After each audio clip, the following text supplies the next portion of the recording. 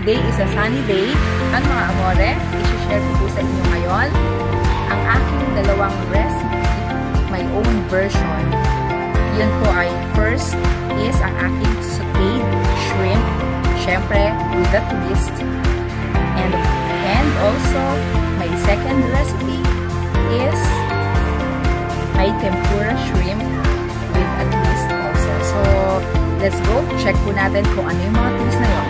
Go!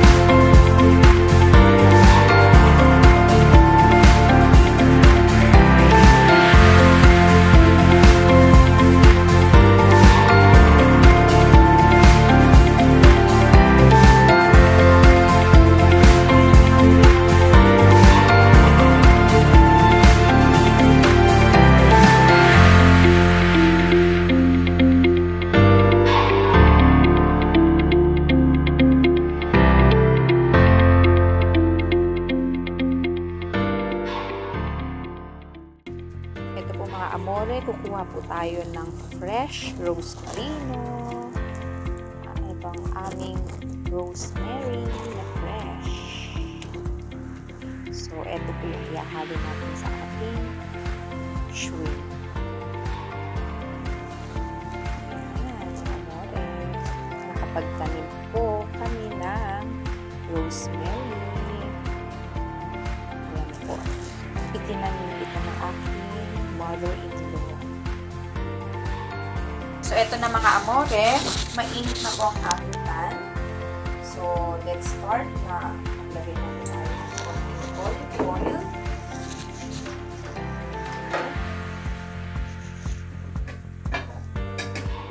Olive oil.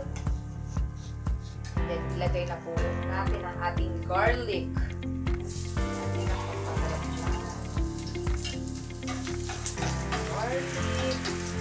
Ang ating cherry tomatoes. Ayan. Bawang pa lang mga amore. Alam mo yun, parang gusto mo na agad kainin.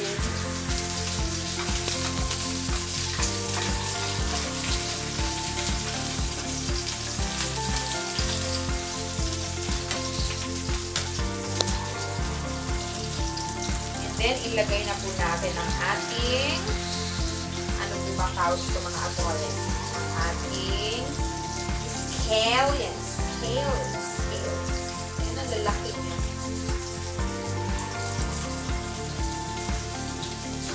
Nakapaka-active pa. Scallions. Scallions or scallions?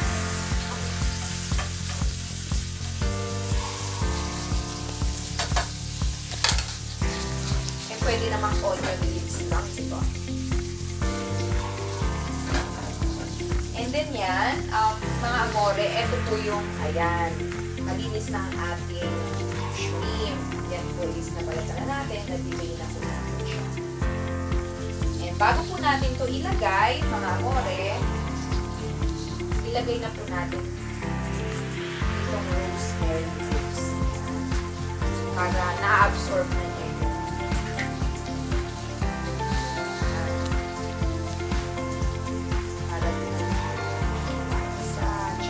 Bango, alam mo yun, amore, rosemary.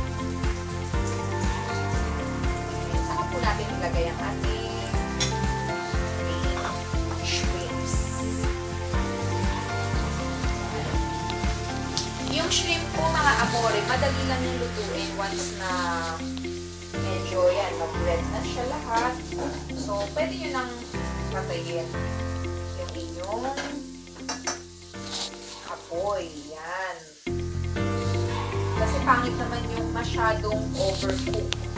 Matigas yung shrimp. Or yung inyong super. And then, lalagyan na natin siya ng salt. So, okay, salt na kasi important natin ang siya. Then, naiwan pa na isang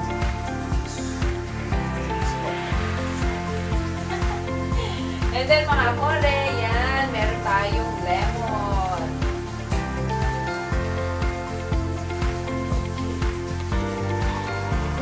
So, squeeze some lemon.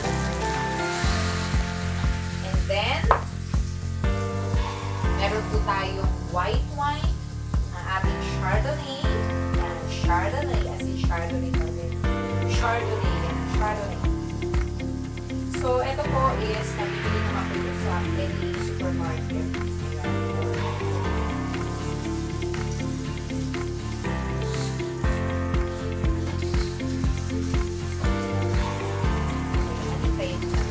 Ma-absorb.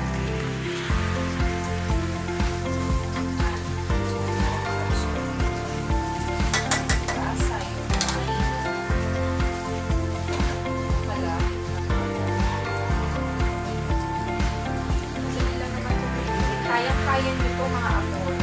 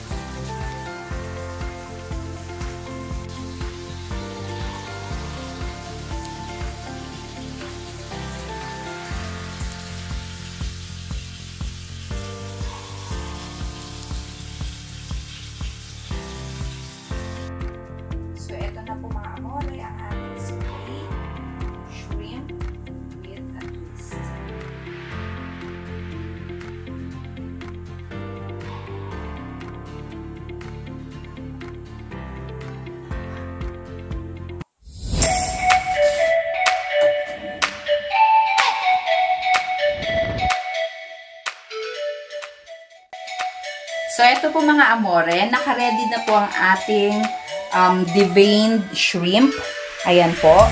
And ako po, ang ginagawa ko po, ay binababad ko yung nabalatan ko na shrimp with Chardonnay. Yan. Meron po tayong mabibili sa mga supermarkets na mga white wine.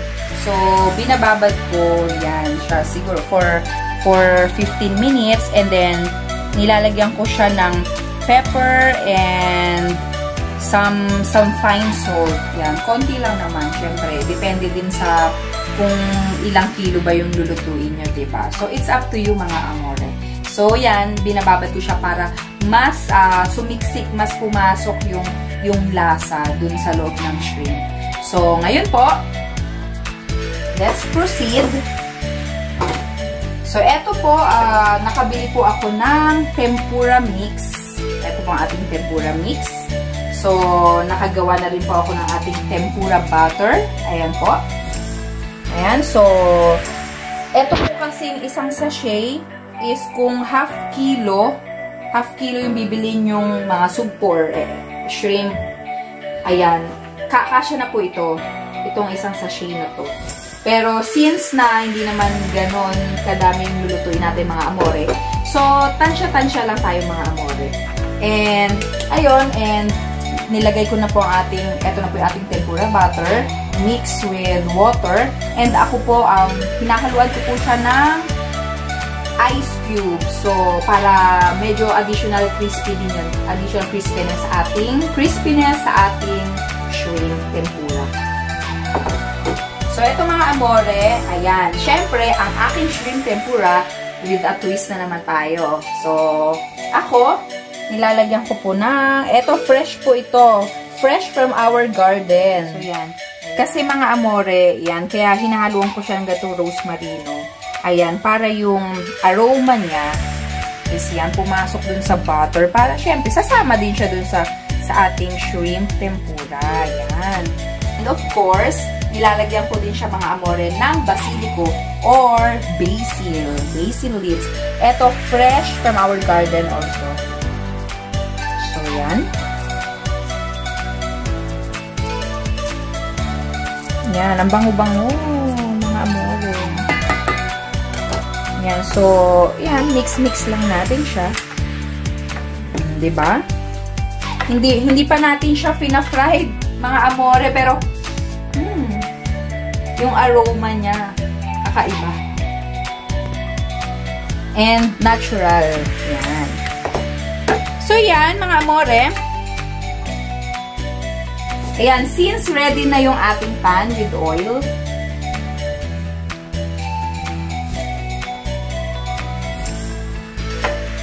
so, let's start. Yan. Start na natin. I-cover up yung ating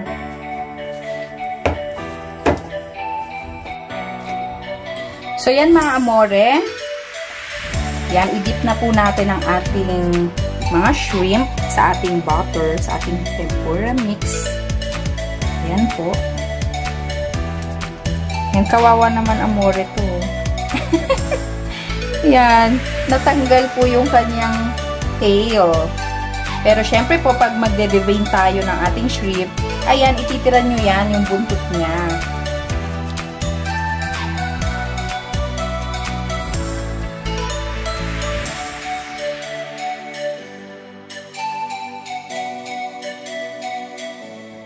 Ayan mga amore, yan, kinamay na ni Amore Mix kasi mas masarap yung laging kinakamay yung mga foods. Yan, di ba?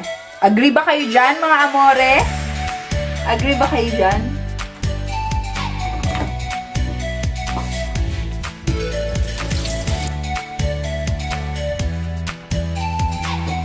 So, eto mga amore, since ready na yung ating pan with oil, ayan po, any type of oil you can use for frying. Pero ako po, since eto po yung available sa amin, sunflower oil.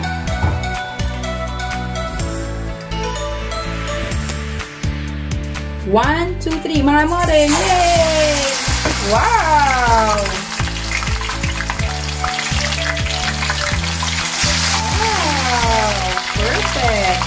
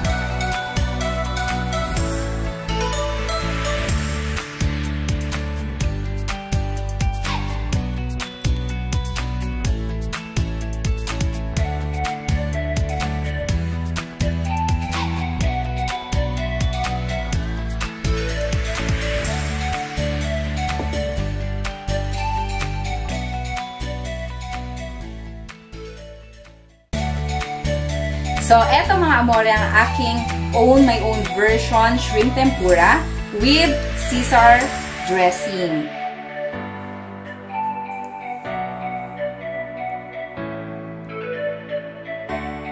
So, yun mga amore, I hope na nag-enjoy kayo, na na-experience na mapanood tong aking mga recipe. These are my own version. Siyempre, ang inyong lingkod, ang inyong Amore Mix, lagi po siyang may mga twist. So, pagkaabangan niyo po sa mga susunod na araw, sa mga susunod na videos. God bless mga amore and bon appetito!